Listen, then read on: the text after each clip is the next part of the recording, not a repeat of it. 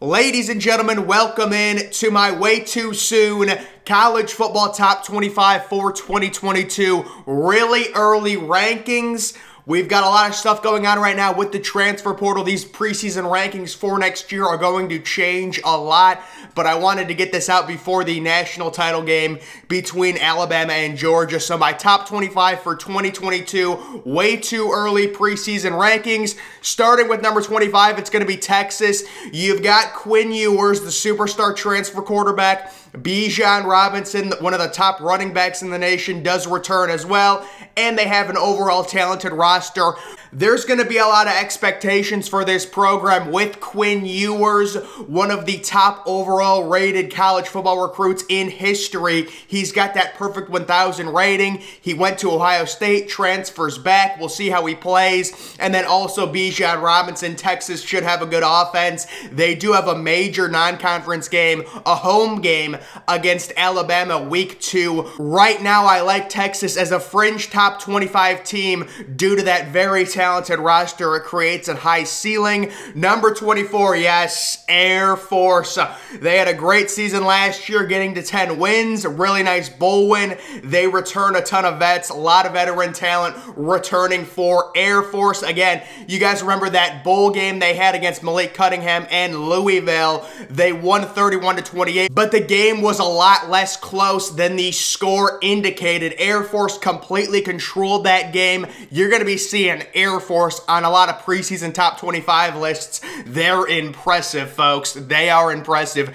Get used to it. Number 23, we've got Nebraska. We know the story with them, the crazy close losses. They finished 3-9. Next year, Scott Frost, he's got to do something. He knows it. He knows he needs to start winning games. I will say with Nebraska and me ranking them, there is a quarterback question mark. Adrian Martinez transferring to Kansas State. I think it's a net positive for Nebraska, the whole Adrian Martinez Nebraska thing. It just wasn't working out. He needs a change of scenery. Nebraska needs a new quarterback. Adrian Martinez was the quarterback in Nebraska for these past 4 years. He's using the pandemic year to play in college for one last time. That's why he's transferring to Kansas State. But Nebraska, so close to winning a number of games, could have easily beaten Michigan, possibly could have beaten Ohio State. This is a good football team. Scott Frost is a good coach. They deserve a preseason ranking. I know they were 3-9, but we know they were a lot better than the record says they were. I've got them at number 23. They're going to have a big season. They need one badly. They're due for a lot of wins. 22, Boise State, sneaky great end of the year team, return a lot of leaders. Not a lot of people are going to be in on Boise State because their bowl game got canceled. The Arizona Bowl got canceled. They had some issues within their program. They had to put their program on pause. They couldn't play in their bowl game, but Boise State towards the end of the year was unbelievable. I had been saying it for weeks. They were playing such great football. They kind of had a bit of a down year. Not many people talked about them. Early in the season, they suffered 2 or 3 losses. That kind of took them out of any sort of national relevance. But Boise State next year, they returned basically their entire team.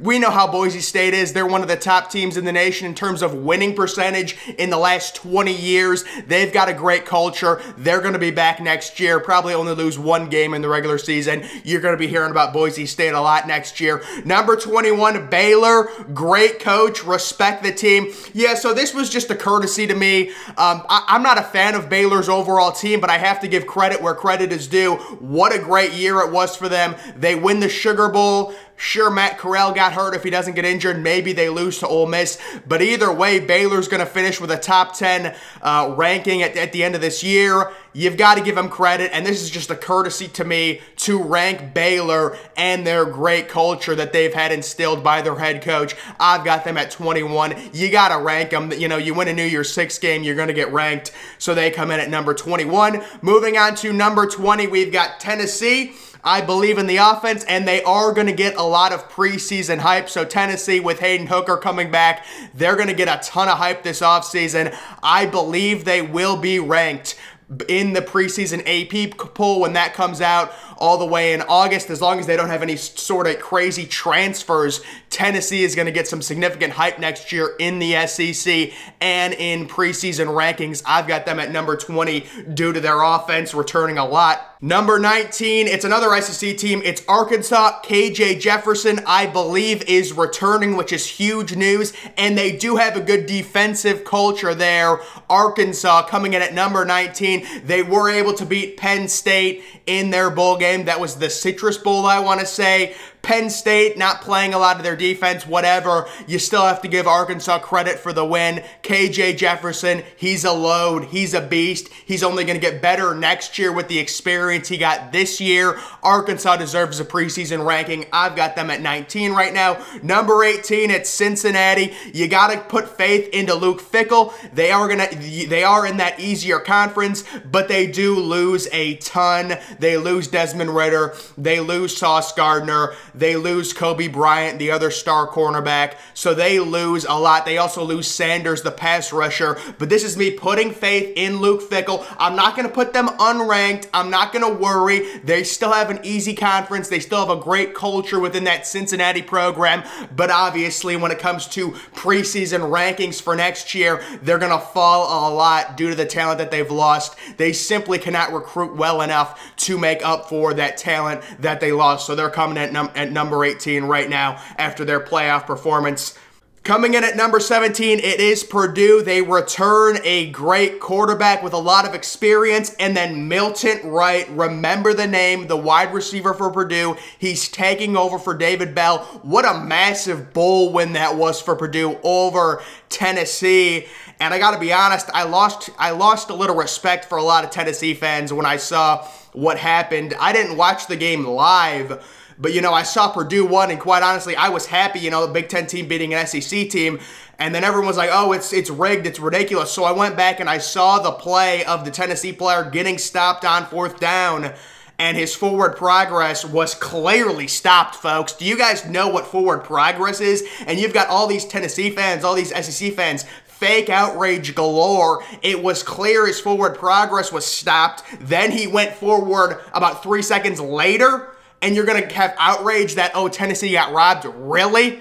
Give me a freaking break. That was a great win for Purdue. Huge bowl win without David Bell, who's a first-round receiver. They do have someone who's replacing David Bell, who's going to be a beast, though. Milton Wright. Purdue should be good next year. Let's show some respect to Purdue and to the Big Ten, and let's rank them inside the top 20 for the preseason for next year. And then at 16, we've got Michigan State. We know the story here. Kenneth Walker is gone. And then there's going to be a lot of question marks with Michigan State based on how Mel Tucker runs his program. He gets a lot of transfers, so I'm guessing he's going to be hitting up that transfer portal, going to be looking for guys who have 1 or 2 years left to come in and start right away for Michigan State. Kind of a question mark with Michigan State right now. This early in the offseason, will they be getting a lot of transfers? We know Mel Tucker, that's how he built his team last year. Kenneth Walker was a 1-year transfer. He's headed off to the draft now, as he should be. But Michigan State did get a big win in the New Year's Six Bowl against Pittsburgh. Everyone wants to talk about how Kenny Pickett didn't play. I agree, that was huge. But let's remember, Kenneth Walker also didn't play. Right now, I've got Michigan State at number 16. A lot of question marks, though. What transfers are they going to get? Number 15, we've got Oregon. They return their entire offensive line, and they've still got a good defense. They lost Mario Cristobal. We understand that to Miami. They ended up hiring Georgia's defensive coordinator to be their head coach. I like that hire a lot. They're going to be more of a defensive-oriented team. You're playing in the Pac-12. A lot of winnable games in that conference. People are going to be down on Oregon entering this year. I'm a little bit down on them, but I think 15 is a good spot to rank Oregon. They did get destroyed in the Alamo Bowl. That did them no favors going into the offseason. They're going into the offseason with extremely little momentum, but I still like this team. They've been winners in the past. This is a program that normally wins. There's a lot of money with Nike that goes into this program. A lot of talent. They've recruited really well the past few years. They should be all right to be very competitive in the Pac-12 12. Number 14, Oklahoma State. They're kind of a placeholder right now, but I had to show respect for the great season that they had. They were ranked number 7, and they beat number 5 Notre Dame in their bowl game. They're probably going to finish the year ranked number 6th in the nation. I got to show respect for that. What a great season. They lose so much, including their great defensive coordinator to Ohio State, Jim Knowles. So that's going to be a coach they're going to have to replace. Again, it looks like they're going to be a placeholder. I would not be surprised at all if they had a 6-6, 7-5 type season next year, just based on how much they lose.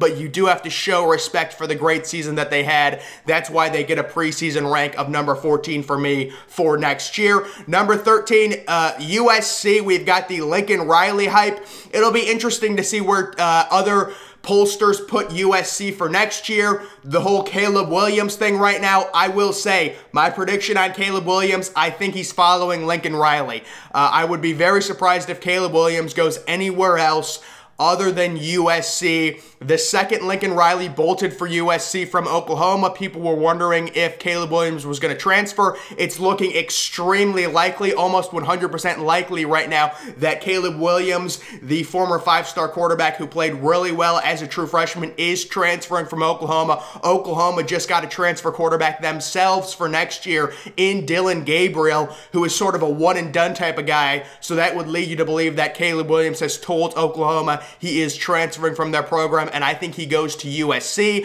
I also think Lincoln Riley this offseason is going to be able to attract numerous amounts of offensive talent, really good receivers in the transfer portal. We know how these things work now. You can start right away. Lincoln Riley and USC, they're going to be competitive year one in the Pac-12. I've got them at number 13.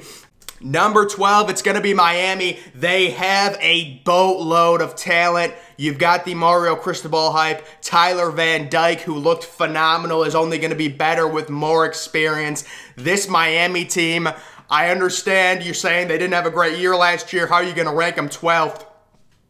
Let me tell you something, folks. This team has a ton of talent.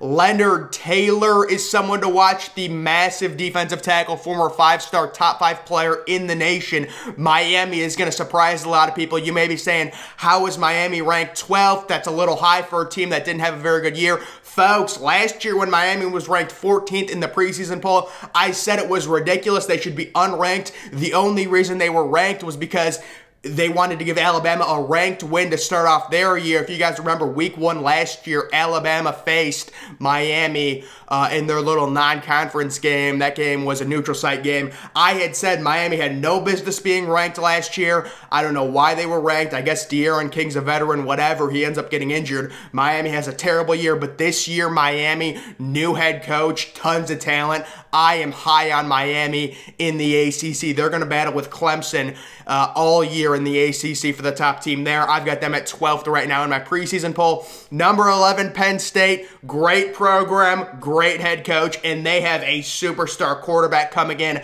I will say he is going to be a true freshman, but they have a top 5 player in the nation coming in to Penn State. Sean Clifford's probably going to be the quarterback next year, but Penn State, I just have so much respect for their program, so much respect for James Franklin.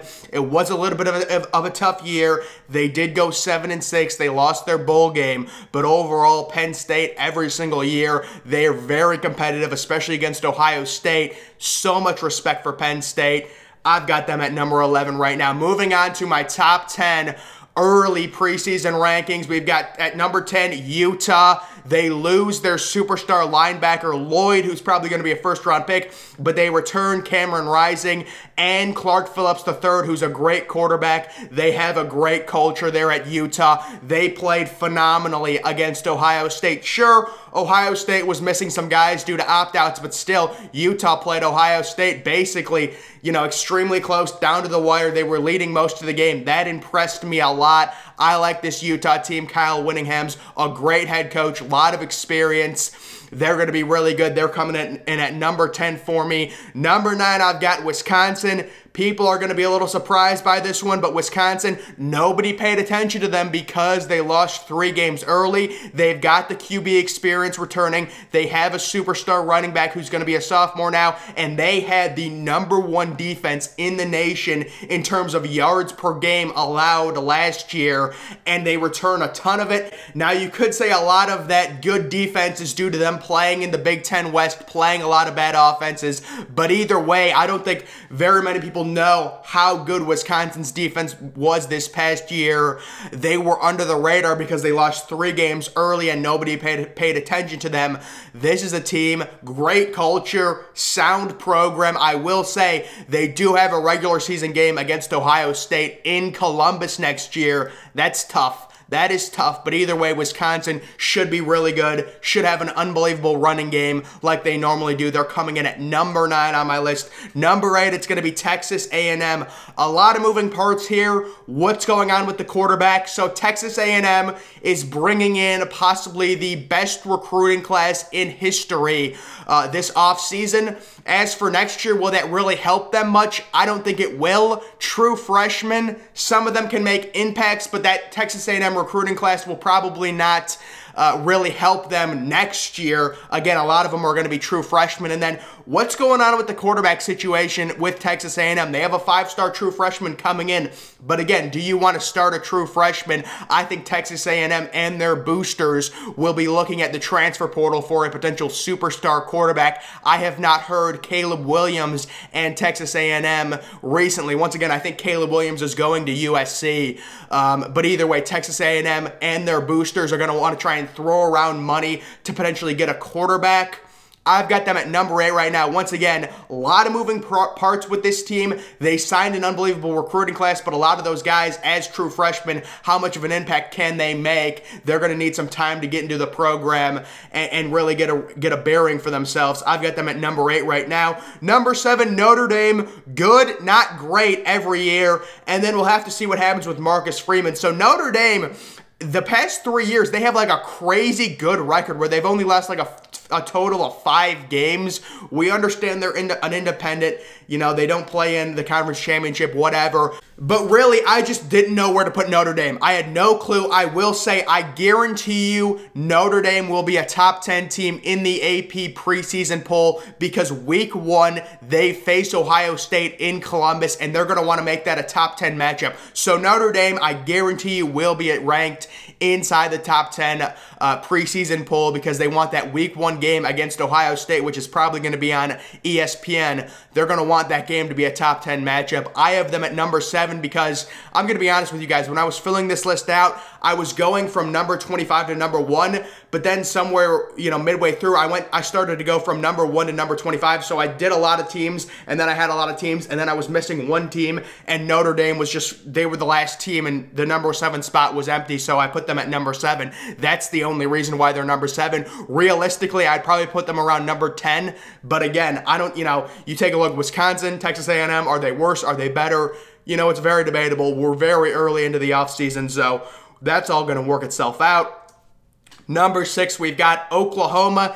Defense should be better. Caleb Williams. So when I wrote this was before it was announced that Caleb Williams was going to transfer. I will say Oklahoma did a very good job getting Dillon Gabriel. Guys, if you don't remember, Dillon Gabriel, the former UCF quarterback who was phenomenal for UCF, had that season-ending injury like week 3 this year. Really early into the season this year, he had a season-ending injury, but I like Dillon Gabriel a lot. They should have a better improved defense with Brett Venables and that defensive pedigree that he brings. Oklahoma coming in at number 6, maybe a little high for them because Caleb Williams is transferring. Maybe a better position for them would be number 9 or number 10. But let's remember, they had a terrible down year this year, and they're still probably going to finish AP top 12, AP top 13 in an extremely down year. This is still a really good college football program. There's, you know, you've got the transfer Dillon Gabriel coming in. You're playing in a conference where you can win a lot of games in the Big 12. A lot of winnable games there. there. I've got Oklahoma at number 6, maybe a little high with Caleb Williams transferring. I'll agree there, but I still like that program. Moving on to my top 5 programs preseason for 2022 at number 5, it is Michigan. They lose both of the superstar pass rushers, but they might upgrade at QB with J.J. McCarthy. Also, it's important to note, under Jim Harbaugh, Michigan's defenses have always been good. No matter who they lose, they've always had solid top 25 type defenses. I think that continues even though they lose Ojabo, even though they lose Aiden Hutchinson. Both of those guys are going to be first-round picks. Daxton Hill might sneak into the late first round as well. They're going to be losing him, so they lose a lot on the defensive side of the ball. But their offense might be a little bit better. They return a lot of guys on the offensive line. Michigan right now at number 5. They were a tough team to rank, but they had such a great year last year. It'll be interesting to see what they do for an encore. They have a very easy non-conference schedule. We'll have to see if they're able to run through that and then get into Big Ten conference play. They're coming in at number 5 right now. Number 4, we've got Clemson. Defense is still great. DJ Uiagalelei is going to have more experience. Remember, DJ was a former 5-star, top 5 player in the nation. This kid has the talent. He's gotten the experience now to be better. Clemson still great culture, great defense. Let's not overreact to a down year. It was a down year by Clemson standards. They were out of the playoff discussion by like week 6, I think, when they lost to, what was it, Wake Forest maybe? I think that's who they lost to, either them or Pittsburgh. But they did go 10-3. They did win the Cheez-It Bowl. So this is a team that even in their down year, they still won double digits games. They still recruit unbelievably. They're going to have a great defense. The ACC, it's going to be them and Miami. Those are 2 top teams. It's going to be fun. I've got Clemson at number 4 right now. Let's not overreact to one down year, folks. Coming in at number 3, it is Georgia. Total reload on the defense. Unbelievable recruiting classes. So this is why fans love recruiting 5-stars and getting all these great recruiting classes, because Georgia loses so many guys on their defense, but because their recruiting has been so good, it enables them to just completely reload, and I've got them at number 3. It's going to be interesting. I do think they're going to beat Alabama in the national title, and if they beat Alabama, I think they're going to be ranked number 2 preseason going into next year. I have them at number 3 right now. Stetson Bennett, I'm not sure what his eligibility looks like. Who's going to be the quarterback for Georgia next year? Will it be JT Daniels? He certainly isn't going to the NFL at this point. Will they try and get a transfer? You know, there was talk of them getting Caleb Williams. It doesn't look like that's going to happen. But overall, Georgia is a team that's just going to completely reload their defense. Their recruiting has been absurd the past 4 years. They are a reload program, not a rebuild program. When you recruit this well, when you get 6 5-stars every single year, that enables you to contend every year. They're reloading, not rebuilding next year. They're number 3. Number 2, we've got Ohio State.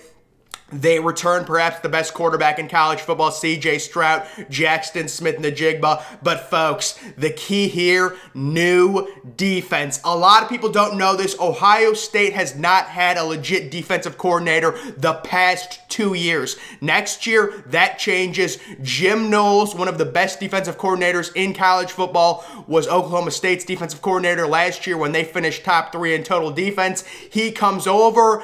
Ohio State has a lot of good defensive players. They're also getting in their recruiting class C.J. Hicks, who's a 5-star linebacker. You've got Sonny Styles, who's a 5-star hybrid. Ohio State's defense is going to be so much better next year. And again, you've got C.J. Stroud, who looked so unbelievable in the Rose Bowl. Sure, he wasn't pressured very much. That's kind of where he struggles when he gets pressured. But oh my, C.J. Stroud, some of those throws, Marvin Harrison Jr., they've got these great receivers, Emeka Ibuka, what a returner he is, and then Jackson Smith-Njigba. Oh my goodness, he's the best receiver in college football for next year, no doubt about it. Ohio State is absolutely loaded offensively, and then defensively, you're going to start seeing some of these 5-stars like a Jack Sawyer, like a JTT.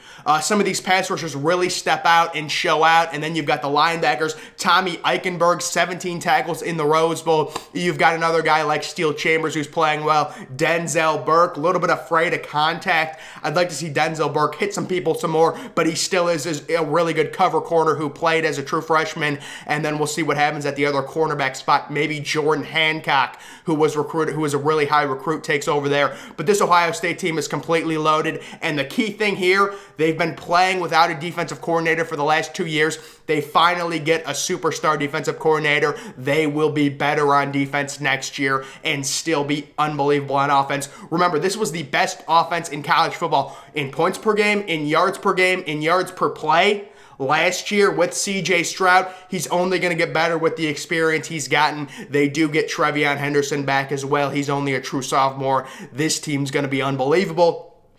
And then the number one team on my list is New Mexico State. I'm kidding. It's going to be Alabama. I think no matter what happens in the national championship, Alabama's going to be number one. You've got Nick Saban. You've got Bryce Young, the Heisman Trophy winner, returning. And then you've got the superstar pass rusher, Will Anderson, also returning. A lot of people don't know that. Both Bryce Young and Will Anderson will be back next year for Alabama. Both of these guys, if they entered the draft this year, would be top 5 picks. It's crazy, but they're both true sophomores, so they need to come back. As for Alabama, it'll be interesting. What do they do at receiver? I know they've recruited well, but they are losing Jamison Williams. That could be the one question mark. The defense should be even better next year. So Alabama right now, even if they lose to Georgia in the national title game, with the amount that they return and the amount that Georgia loses, I think even if they lose to Georgia, they will be ranked preseason AP number 1 next year. You're returning the Heisman Trophy winner. You're returning the superstar, possibly best pass rusher in college football. A lot of people think that now over Aiden Hutchinson after Aiden Hutchinson got shut down by Georgia's offensive line. So I have Alabama at number 1, and then we've got some teams that just missed the list. I'm just going to run down these teams. You've got UCLA. So there's a bit of a rumor that Caleb Williams could go to UCLA. If that happens, UCLA would absolutely enter my top 20. But I do not think that will happen. I think Caleb Williams ends up going to USC. We've got Pittsburgh. This one hurts, man. It does. I know Pittsburgh returns a lot, but the problem is they don't return Kenny Pickett. That's a problem. Wake Forest, they lose a lot. That's another ACC team. Both of those teams faced each other. Wake Forest not inside my preseason top 25. Unfortunately, they lose a lot for next year. Iowa State, not good enough. I think Iowa State could be a fringe top 25 team just based on the way Matt Campbell has that culture at Iowa State, but they do lose their star running back, Brock Purdy. Maybe that's addition by subtraction with Brock Purdy because he was so bad this year, but either way, Iowa State just misses. Ole Miss, I've got a bunch of just question marks for them because I'm not exactly sure what they're going to do. I do expect Lane Kiffin to get a transfer portal quarterback. At that point, they might enter my preseason top 25. Lane Kiffin is a really good salesman, and he does produce high-octane offenses, so he could get a nice transfer quarterback in the portal. Arizona State, yeah, they'd be right there. Arizona State returns Jaden Daniels. That's a really good quarterback that's returning. The Pac-12 is going to have a few really good teams depending on what UCLA does. Arizona State, they'd be right on the edge with Jaden Daniels returning. They were okay this past year. Kind of a letdown year, but I like them. And then Wyoming, they've got an unbelievable defense, and they return everyone. You are going to be hearing about Wyoming this year. Guys, this is just a way too early. This is before the national title even happens between Georgia and Alabama. Way too early top 25 list. There it is right there. Make sure you're following me on Twitter. Link to that's always in the description. I'm, of course, the Depressed Ginger. Thank you for watching.